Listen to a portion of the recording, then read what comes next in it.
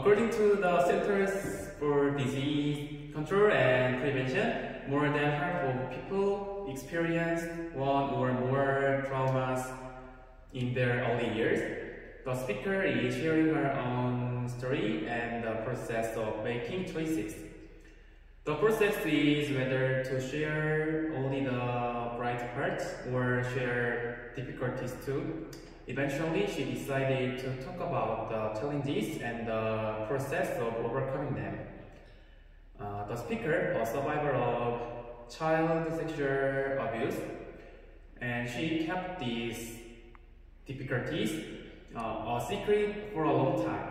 During counseling, she opened up about the secret, and the abuse stopped and the pain deleted slowly.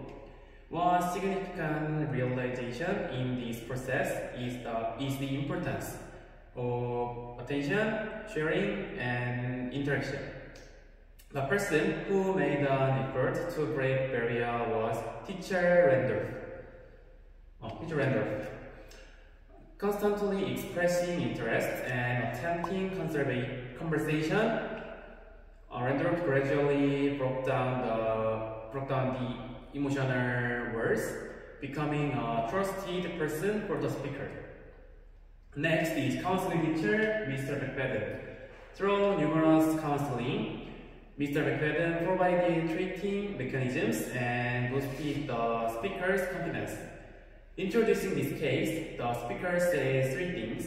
First, teachers should pay attention to students' stories, show interest, and engage in interaction. Second, teachers should not only focus on academic development but also play a role in emotional support and guidance. Third, teachers should cultivate interest in students. This applies not only to kindergarten or elementary school, especially for middle and high school students who may feel the pressure to handle things on their own. It is important to recognize their difficulties, the surface of achievement or pressure.